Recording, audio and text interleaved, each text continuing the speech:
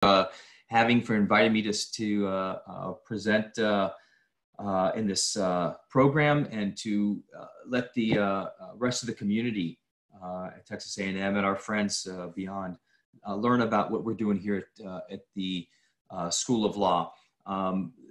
This is a very diverse law school, and I have to say it's probably more diverse than many other law schools. And when you look especially at our natural resources program with all the different faculty involved and all the different topics involved, there's a lot going on. And so what I want to do is to give you a little bit of a snapshot of all the different activities that are taking place at the law school, some of the research activities in particular, and the professors, where we're doing especially interdisciplinary work, interdisciplinary research, and where maybe there might be opportunities for colleagues from other departments, other units at the university to look to the law school for collaborations and cooperation on various projects.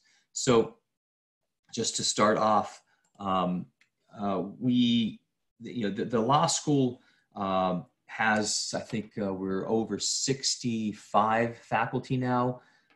10 of those faculty, well, 65 full-time, 10 of those are in our natural resources program, which we've now expanded the title of it. And I have to admit, mostly because of Google, and we want people to be able to Google search us. So it's Energy, Environmental, and Natural Resource Systems Law Program. So it's a really long title, but we hope people will be able to find us better this way. But we have a fairly large faculty with 10 full-time faculty members, and then 2 who are executive faculty and 3 adjunct faculty. And with that size of a program, we're relatively one of the larger natural resources, environmental law, energy law programs in the country. We regularly have collaborative programs with AgriLife, Bush, Engineering, Health, TWRI, which is a Texas Water Resources Institute, and then WMHS, Water Management and Hydrological Sciences Program, and of course the Energy Institute. Between our 15 faculty, we cover, we'd like to say, just about everything under the sun, because we do cover all the energy issues, environmental issues, animal, food, land use, all sorts of things at the law school in terms of the courses and in terms of the research that we do. We also have a really, I think what's unique amongst law schools is this capstone course, and I'll tell you more about that towards the end. And then some other programs that we have, overseas trips in particular, where these are not study abroad programs. They're actually courses where we take students, our students only on these. And this is actually one of the areas we're looking to maybe collaborate with other departments to make them interdisciplinary field classes. I am tentatively, I will be taking another group to Israel in May of 2021 on an energy and water law and dispute resolution program. And this will be, we're now developing it. I did this 2 years ago, and it was really wonderfully successful. So this is just a bit of background on our program. What I really want to focus on is our faculty and the diversity of the topics and subject areas that we cover. And I can't talk about everybody in our program, so I'm gonna highlight 6 particular faculty members who I think are doing really fascinating work, and also interdisciplinary work where there's opportunities, particular opportunities for other units, other departments at A&M to look to these folks to explore collaborative opportunities. So Felix Moorman, those of you with the Energy Institute probably know these 2 guys, Felix Moorman and Guillermo Garcia, fairly well. They're both squarely in the energy sector. Felix is much more oriented towards clean tech, alternative energy resources. Guillermo is much more focused on international oil and gas issues. So not necessarily domestic, what happens here in the Permian Basin or the Eagle Ford Shale, but really what happens in a cross-border situation like the Gulf of Mexico, or on the international markets. And Guillermo also has particular expertise in these business issues that are international transboundary, and focusing especially on the energy sector. So let me start a little bit with Felix on some of his research projects that he's been focusing on, just again, to give you a flavor of the different topics that we're addressing at the law school. One of these is this policy trends for clean energy in the US, and he was looking, I guess you'd call it a top level comparison of energy policies and laws in these two jurisdictions. And trying to figure out, how does the legal system relate to the sector, especially in terms of the priorities at that high level, at the EU level and at the federal government level in the US. What are the energy priorities? What are they trying to do? And so he published recently an article on this, and it, to me, it's kind of surprising the outcome that he found, that whereas in the US we tout capitalism, we have a really strong preference for subsidies as compared to other jurisdictions, and so that was one finding I found that was kind of interesting. And the other one is that sort of counterintuitive, that in Europe they have a very strong direction. They're aiming towards this alternative energy or clean energy, these trends in that direction, and they are trying to promote competition towards that goal. In the US, the goal is the free market. So whether we go towards clean energy or alternative energy, it's up to the market to decide. And it's different ways of using the market, be it based on the different objectives. So this is one of the projects that Felix is working on. And like I said, he's already put out at least one article on this topic. Another one that I wanted to highlight is this automated regulation. And when I say automated, he wants to take it to the next level of artificial intelligence. But he argues that although we haven't had artificial intelligence, until more, last decade or two, we've been doing automated regulation for decades. And some of the examples he gives are, public utility regulators using fuel adjustment clauses to automatically adapt a utility's approved rates to change in the cost of its fuel inputs, and avoiding the need for costly and time-consuming regulatory proceedings. So you don't have to go back to the regulators to adjust the regulations because the prices have changed. Another example are all these fuel efficiency technology requirements and some other requirements. You've heard of, like, in the statute, you see best available technology. And as the technology changes, well, the regulation itself doesn't necessarily change, but it does automatically adjust to changes in the market and in the sector. So he argues that we've already had these automations in place, but now he says, what happens if we take this to this next level of artificial intelligence? And he's, he seems pretty positive about it, very careful, hesitant, but in terms of, everybody fears the AI will take over the world and will be redundant, and what will happen to people. But he thinks that he's much more positive and thinks that AI could be a significant upgrade to the mechanisms that we've already implemented. And he is particularly looking at the energy sector when he's doing this, as he's doing this research. I have this other one on here, solar energy development on public lands. I don't have much information on that particular project he was working on this past year, so I don't know the status of it. But the general idea is that public lands, those are federally owned. Generally, they're federally owned. There's a few that are state-owned in some states, but usually we're talking about state or federal public lands. And the question is, well, can you cite solar energy development there? Who collects the the costs or the fees, if there's a rental fee, if there's a fee for use of the land, does it go to the federal treasury? What kind of regulations can you impose on them? But that's I don't have more details on that particular project.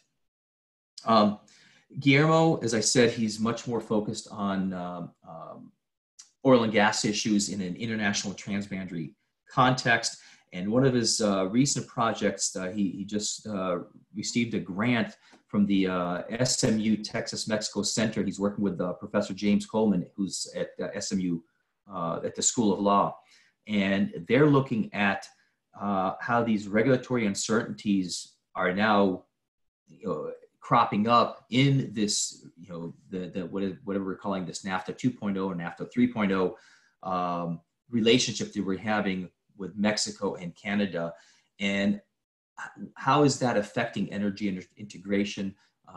As many of you know, we've got pipelines crossing over between U.S. Mexico, U.S. Canada, transporting either the raw products, raw material, raw oil and the oils and so on, but also the finished products. We ship by pipeline finished gas to Mexico, and so we're integrated. We're connected. All of North America is connected in various ways, and the question is, well, how does this USMCA affecting that integration? Is it accelerating? Is it slowing it down? Is it what are the impacts? And that's what he's working on right now. So they're very early in their research. They plan to organize he's told me up to 3 workshops, and they're going to be doing interviews with all sorts of regulators, practitioners, and industry leaders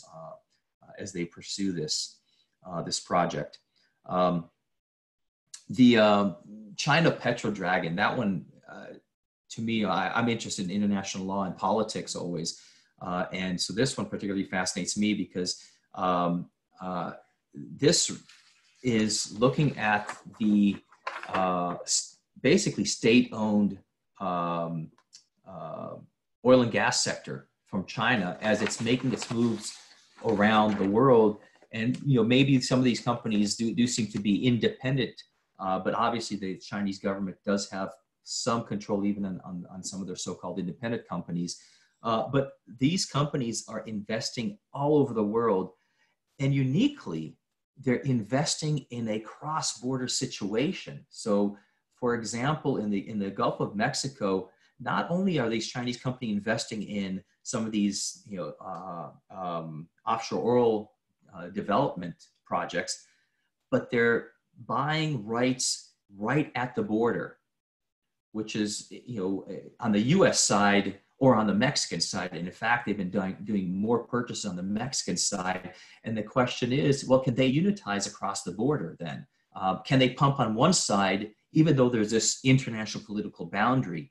And Guillermo is suggesting that China is doing it deliberately as a learning tool because they want to expand their global reach in the energy sector. And what they're doing in the Gulf of Mexico and a few other places, they're testing the water, so to speak. He thinks their big long-term objective is actually the South China Sea and what's going to happen there, and trying to figure out what is the law applicable to these transboundary natural resources, oil and gas deposits offshore. And if you pump on one side and you have an international political boundary in the middle of the ocean, I mean, who has rights? And when you invest on one side, can you pump from the other side? Or do you have to invest on both sides, and so on? So he's published one article on that topic, and I believe he's still looking at it and trying to expand it and do some more work from a political science, really political science analysis, and then adding how the law, the international law, applies to it. The third topic here he's looking at is these pipelines crossing indigenous lands, and he's looking at it in the, I should say, Pan-America. He's got examples from the U.S., from Mexico, from the Amazon. I can't remember the specific ones, but looking at the idea that, these companies invest with these pipelines to extract and deliver the oil and gas. And many times these pipelines cross indigenous lands.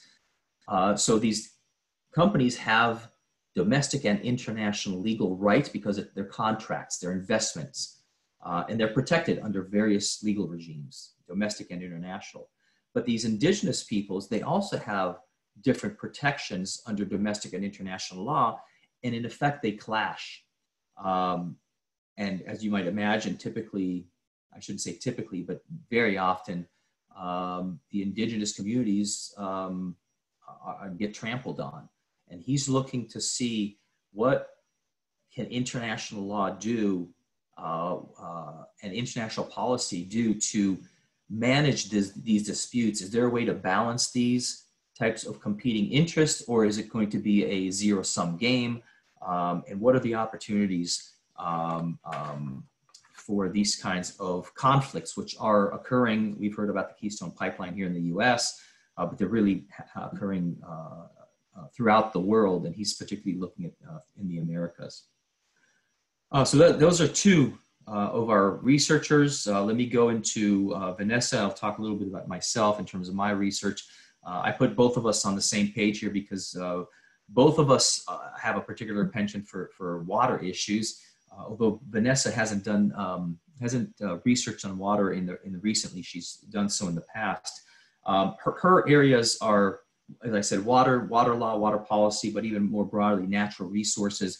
And she looks at it especially from a property rights point of view and an economics point of view. And so one of the projects that she's working on right now is this, what she's calling, and this is something new to me that I hadn't thought about, transferring legal doctrine or borrowing legal doctrine. The idea that one jurisdiction applies a law in a certain way, and maybe our jurisdiction wants to borrow that or just transfer it. So, those folks over there apply a certain concept or doctrine or process to water or oil and gas or wind. We can apply it the same way. Why not? That's what we're calling transferring of law or transferring of legal doctrine.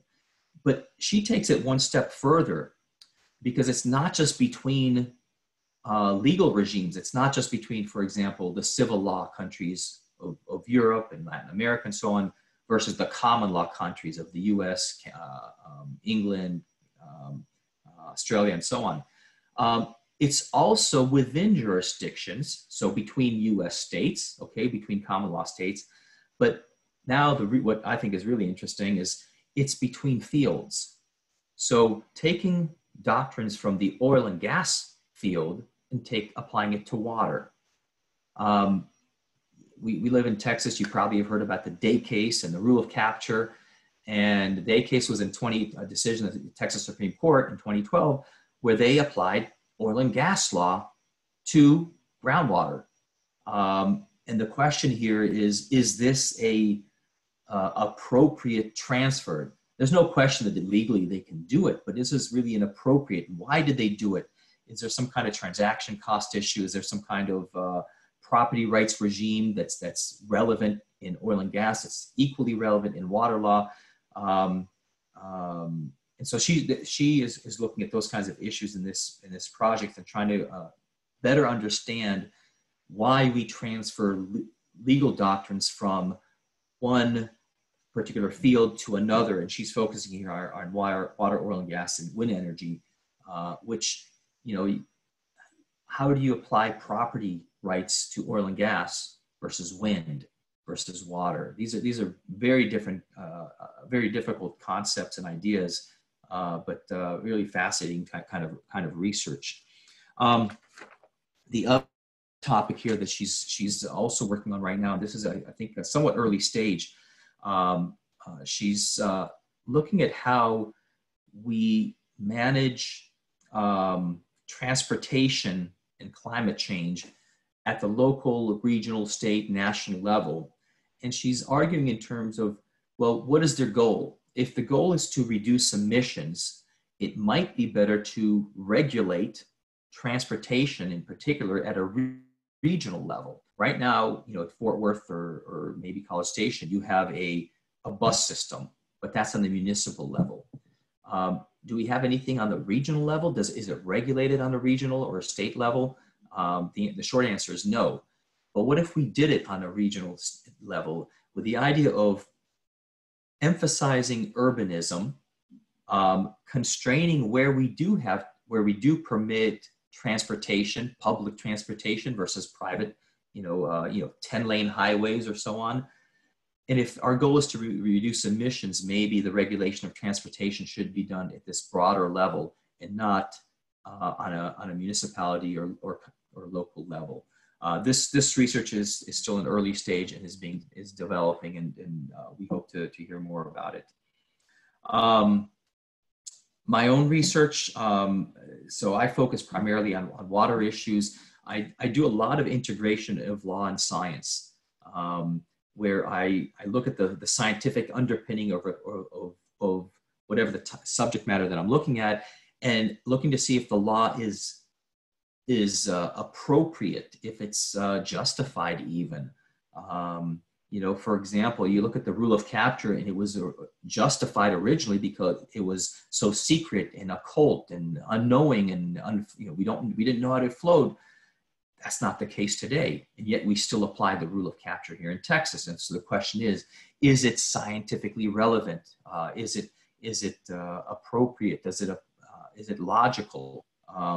Could we transfer to something else? So that's a lot of my work, and I do this at the local, regional, national, and international levels. And one of the projects I'm looking at right now is how international water law, the law that applies as between countries, relates to climate change and water security, and trying to figure out, well, what is our objectives with climate change and water security, and how does that international legal regime that's in place, does it help it, does it hurt it? In international law, we really focus on sovereignty. That's the big notion, which is really a complicated way of saying ownership, property. The country owns this territory. Well, recognizing other countries' sovereignty, there's a lot of international legal and political issues here. How does that relate to climate change? Can we actually have a basin-wide approach when all these countries claim sovereignty? So that's one of the projects I'm looking at right now. I'm also looking at this topic of new water, part of the X grant, where we have researchers in geosciences, Texas Water Resources Institute, engineering, I think Bush School, maybe one more I'm missing. And we're looking at, under what circumstances does desalination and or wastewater recycling and reuse, does it serve a community, particularly urban communities, and when is it a good thing? When is it, how can we maximize that effort? And of course, I'm looking at sort of the legal regulatory structure to see under what conditions are the laws and regulations and the permit requirements and compliance points. Do they help or hinder? Do they promote, discourage? Does it matter what legal regime you have, and so on? That's ongoing. I'll tell you about a project in a minute that my students did on this. And the other two I'll just mention briefly. I've been working on Mexico-U.S. transboundary groundwater resources with folks at the Texas Water Resources Institute for 6-7 years, and everything from mapping, finding hydrological units, identifying what is a transboundary aquifer, how do we define it, and then locating them on the U.S.-Mexico border. And eventually we hope to get to the governance level, which is what I'm particularly interested in, is how do we manage them and regulate them and allocate them and so on. And then this other monster project that I'm working on, looking at groundwater law in the U.S. We're doing a state-by-state survey, very detailed survey. We've been doing this for a couple of years. We just published 13 states a few months ago. We should get another 15 states by the end of this year. I'm hoping the rest of them will be done within the next year or two. eventually we're going to try to put this into a database, and we can hopefully do cross-state comparisons. So for example, what are the permitting requirements for putting a well, or for withdrawals, or how do states do recognize climate change impacts on groundwater resources? And I want to be able to do a cross-state analysis on all these different questions that we have. But now we're just gathering the data and building this information and eventually putting this into a database. So if anybody has suggestions, this last part, I don't understand what I just said. I don't know how to put this textual stuff into a database, and that's something I'm very much going to be looking folks on main campus to help me with that, because I know it can be done. I'm not sure how to code it and do all that kind of stuff, but that's I'm still at least a year away from that. Two more researchers I just want to highlight briefly. Thomas Mitchell, he is focused on property issues and land use, and his particular research interest has focused on minority-owned lands. For the last 4 or 5 years, he's been working with the what's called the Uniform Law Commission, which is one of these national commissions, very prestigious to get involved with, and they produce model laws for areas that are where we don't have legal regimes, or there's no laws that really cover it, because people just haven't realized how you might address the problem. And here the problem is that you get families, especially African American families, but also others who own land, individually, and then they have kids, and then they never have a will. And under the laws of transfer and testacy, the kids inherit, and then they have kids, and they don't have a will, and the next kid. All of a sudden, you have 40, 50, 100, 250 people owning the same piece of land. And under our laws in the US, if one of those people decides to sell, he can force everybody to either buy him or her out, or put that whole property on the market so they can get the economic value of their portion. Many of these African American families can't afford to buy out even a small percentage shareholder. And what typically happens is some developer finds the right person in that family who's willing to sell their rights. They become, in effect, a family member. That developer becomes a family member, and then says, hey guys, I want to sell my rights, and he can force this public sale because they can't afford to buy him out. And then it's sold at an auction. And as you know, at an auction, it's sold at a discount, and he has his buddy buying the property.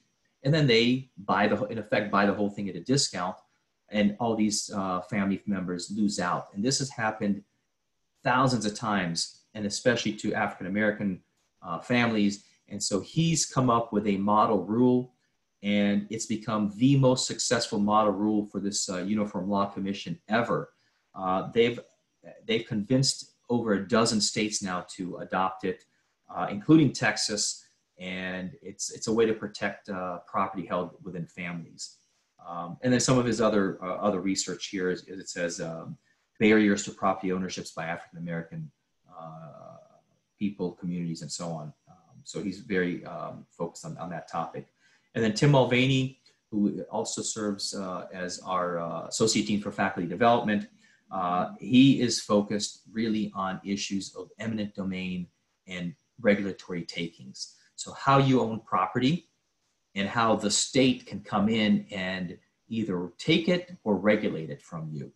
And they can definitely regulate your property. The question is, if they over-regulate it, is that what's called a regulatory takings?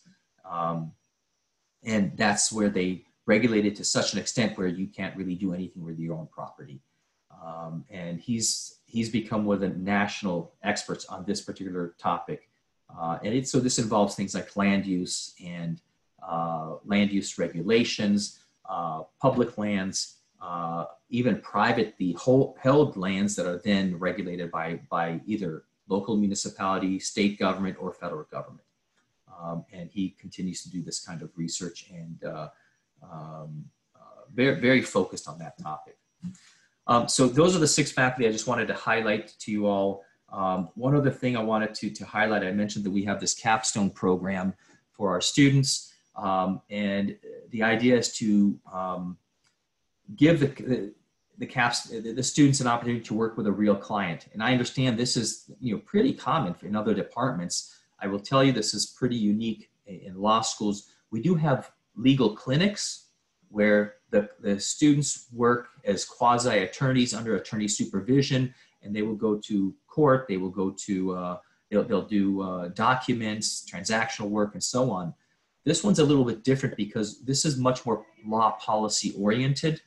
And so we find a client to work with, and we find out what exactly the legal and policy issues of that client, and then the students do the rest of the work. They do all the research, they maybe interview, they work with, speak with experts, and they produce a public report addressing these legal issues, and sometimes from a policy perspective. So we started the first one with in 2018 with liability for operators of dams and reservoirs, and we were looking particularly at these what they call flow-through reservoirs. Their report was sent to the state legislature, and soon after there were some, you may remember that the legislature in 2019 took on a lot of flooding issues under advisement, and we were happy that our report was part of the things they were looking at, and looking at liability issues too. Last year we looked at a different type of issue, and that's how municipalities along the Texas coast what legal tools could they use to help protect their community from rising sea levels, storm surges, and landside flooding. So that was last year. And then this year, I mentioned my interest in desalination and wastewater reuse. My students worked on looking at Texas and trying to identify all the legal compliance points, permits, all the criteria that are required to basically set up a facility for desalination or for wastewater recycling. And because this kind of guide had not been put together, and we presented this to the Texas Water Foundation, which was our client, and this should be up on their website shortly. This is going on the Texas Desalination Association website shortly, and it's been sent to the Texas legislature, and TCEQ, Texas Water Development Board, and some others. So we're getting a lot of interest in this kind of work. And I should note that this type of capstone has great opportunity for collaboration. There was actually a parallel capstone at the Bush School. While we were doing ours, they were looking at the exact same topics, but from the financing point of view. And they produced their own, what I'd say, companion to our reports here. And that also went to the Texas Water Foundation and so on. I should probably stop here. That's a pretty good overview of the different projects that we do and activities that we get involved in.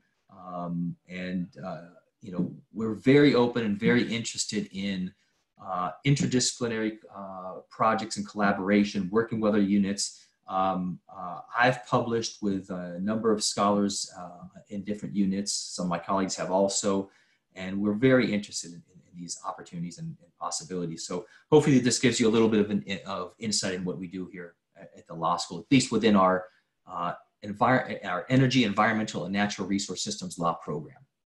So